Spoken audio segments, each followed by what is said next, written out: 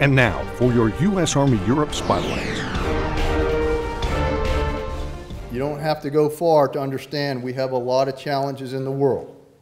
And I would tell you a lot of those challenges are right here.